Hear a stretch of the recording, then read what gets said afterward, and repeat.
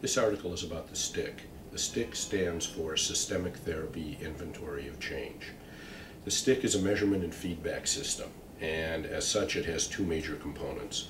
The first component is the measurement component, and there are two sets of questionnaires in the STIC. The STIC initial, which clients fill out before the first session, and the STIC intersession, which clients fill out before every session after the first. Clients fill these out on any kind of internet platform that they have. They can fill it out on a computer, they can fill it out on a laptop, they can fill it out on a cell phone, a tablet, and as soon as they fill it out, it goes right into the STIC database. The STIC initial consists of 6 system scales. Individual problems and strengths measures individual functioning. Family of origin measures family of origin functioning when the adults were growing up. The relationship with partner scales measures people's relationship, partners, marriages, etc., if they're partnered. Family household measures the family functioning with parents and or children.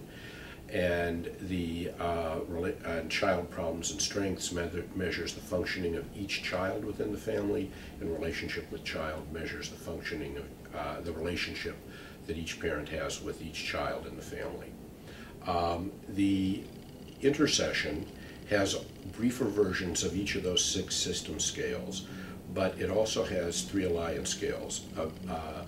Alliance scale for family therapy, an alliance scale for couple therapy, an alliance scale for individual therapy, each of which take a multisystemic perspective on the alliance.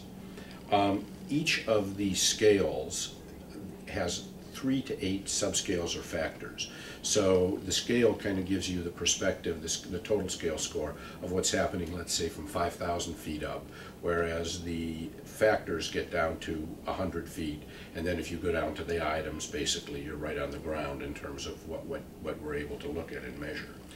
The feedback system takes the STIC data, and as soon as the client hits send, the therapist gets an email saying you've got data.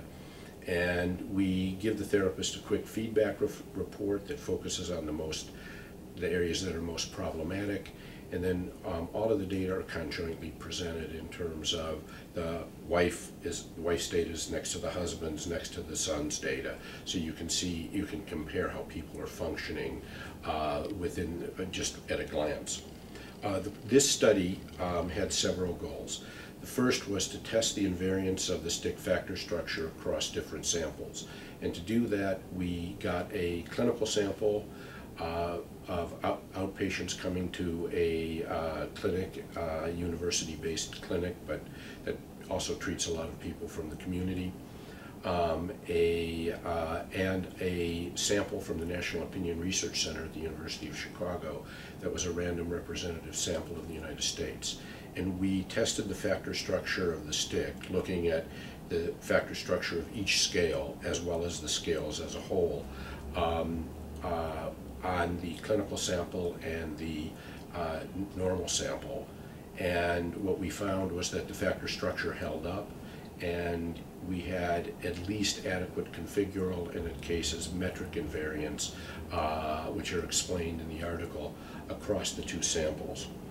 The second thing we did is we tested the validity of the STIC and could it discriminate the clinical and normal sample. And I think with one exception, on one subscale, every other subscale differed significantly in terms of its score on the clinical sample and the normal sample. So it supported the validity of the STIC in order to do that. The last thing we wanted to do was we wanted to norm the STIC. So because we had significantly different clinical and normal samples, we were able to compare each client's score and come up eventually with distributions where you had the distribution of the clinical sample and the distribution of the normal sample, and you could see where they crossed, and we took that as the clinical cutoff, so we could begin to differentiate the clinical range and the normal range for each scale and subscale, which allows clinicians to know, is this something I need to worry about? If it's in the normal range, I don't. If it's in the clinical range, I do. And we could even measure severity in terms of how far it's into the clinical range. We believe that this article presents sufficient evidence that we believe the STIC can be used as an effective measurement and feedback system to study and provide feedback to therapists in couple, family, and individual therapy.